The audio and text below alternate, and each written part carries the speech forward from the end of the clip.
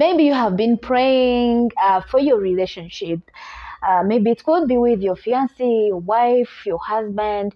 You could have parted ways. Maybe the breakup was so hurtful, and you've been praying that maybe God will touch their heart and bring them back into your life. You know, the Bible says in Ecclesiastes 3 and verse 11 that He has made everything beautiful in His own time. So God has a way of doing His thing. So He can bring back someone in your life at His own time if it is His will. So here are some of the signs that someone is back into your life. The very first sign, there is forgiveness and healing. You know, the breakup could have been so painful that if you think about this person, you think you can never at one point forgive them. That has ever happened to me in my life. So during this time of reunion, you feel you are happy now. You have, relief. You feel I have forgiven this person.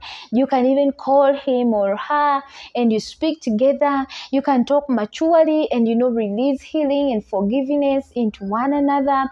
And that's a good sign that you guys are coming back together. Maybe he was your husband or your wife, or maybe you had even gone up to court for divorce and things turn around. You've been praying that God will touch his heart, and he touches his heart, and you feel like we can be back together. So the first sign is when you feel I can now forgive him. The burden is now lighter.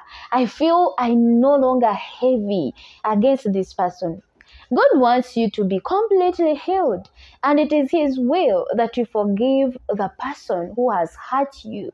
So if you feel the Holy Spirit telling you to forgive this person, or you have already forgiven them, it's a first sign that they are coming back into your life. If he's your husband, your fiancé, your boyfriend, girlfriend, it's a good sign that your relationship can still work.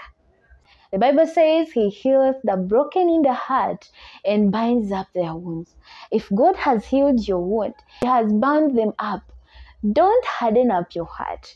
Please release forgiveness that person. The number two, you have peace within you to let this person back into your life. You know, sometimes the Holy Spirit talks to us every time we have friends. You find that you are struggling to bring this person back, even if they have apologized, even if you have forgiven them. You feel like there is no chance more in my heart for this person. This particular scenario, you find that you feel so much peace within your heart. You no longer feel bitterness against this person. You no longer feel so bad about this person. You feel like you care about them. That's a good sign. Peace. If anything doesn't give you peace inside you, within your heart, it is always not something good. So when you look at your heart, when you feel the Holy Spirit telling you that it's okay, you can give him or her another chance, it's a clear sign that this person can be back into your life. And maybe the other person also will feel the same towards you, because you may feel within you, you feel they should come back into your life, but then they don't feel the same. So if God really wants you people to be together again, maybe in your relationship, maybe, He will bring peace within you, and you will have peace, not fear, not bitterness, not wrath, not anything, but peace. If you feel peace within you, then please let them in. And number three, there is acknowledgement. Now, when someone has done wrong in your life or in their lives, if they have done wrong to you, and they will never admit or acknowledge that I have done wrong to this person, let me go and say sorry, it is always very hard to bring them back into your life. This particular thing, someone will acknowledge that they were wrong or you did wrong, and they will come to you and talk to you about that. I did wrong to you. Please have mercy on me. Forgive me. When there is acknowledgement, things always be easy. Forgiveness is easy because you feel someone really understands the magnitude of the pain that I went through when she or he caused me this pain. When you look in the Bible, in Psalms 51, there is King David. When he was acknowledging his sins before the Lord, he came to ask for forgiveness. He told God that, for I acknowledge that my sin and my transgression is ever before me. So when you go to reconcile with someone, you must be able to acknowledge that there is something wrong that she did. If there is acknowledgement, confession, there is always that is always the easiest way to reconciliation. So if this person comes back, acknowledges their past mistakes, their sins, the wrong things they did to you, who are you not to let them in again? If he or she acknowledges that they really did wrong to you, please give them another chance. Before you still love each other. Now, love is patient. When you look at 1 Corinthians 13, from verse 4 to 8, it talks about love, unconditional love. Love that is patient, love that isn't selfish. So even if amidst misunderstanding, when someone still loves you, they will come back. And if you still love them too, then you need to welcome them. If this person really loves you or loved you, they will come back at some time. It doesn't matter how long it may take, because God does His things at His own appointed time. You cannot force it. You can't do anything. If the time comes, this person will come back. And this time, love is going to be so beautiful because you will have learned a lot of lessons, So if they still love you and care about you, give them another chance. Maybe it is God's will. 5. It is always a new beginning. When someone comes back in your life, it starts with healing, forgiveness, and love. And someone will no longer focus on your mistakes because they will not help in this time.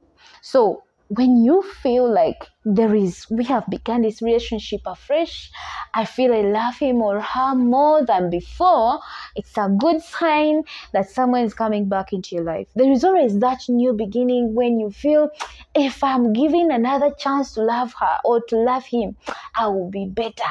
I will do better because now I know my mistakes. I know. It is always, by the way, good to give second chances because some people learn.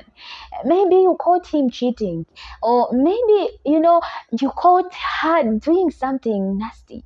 Give them a second chance and you would tell me it will be so good because they will have learned from their past mistakes. And this time, love is going to be so beautiful. If it's a new beginning, it's another sign that it's going to work again. And the last one, it is not forced. If something is always God's will, it will just happen without any force, any push, anything. You don't have to beg someone back into your life. I've always talked to people during counseling that if maybe their partner is hurt and maybe has gone away, maybe there's something, give them time. At God's appointed time, He can touch their heart and they will be back. And this time, it will not be forced. Don't beg someone to come back into your life. Don't force. Some people know how to even buy people to go and beat, to go and, try to threaten. No. If it is really God's will that you'll be together, it doesn't matter how long it's going to take. That person is going to come back. And this time, you will not force them. They will just come back very well, and with all the new life, new techniques they will have learned from their brokenness. And this time, love is going to be stronger.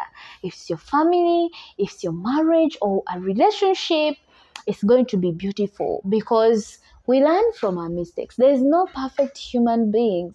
All of us have sinned and fall short of the glory of God, and so we are capable of doing wrong. But if someone comes back and acknowledges their wrong and seeks for reconciliation, peace, Give them a second chance. It's only God who knows how to punish them for whatever they did. Don't be God. Don't sit in his throne. Please give a second chance. If at all, it's God's will. Thank you so much for watching this video. I love you so much. And if you haven't yet subscribed, please, it's a kind request that you subscribe, turn on the notification bell, like and share the video, leave a comment for us in the comment section, and God bless you. Bye.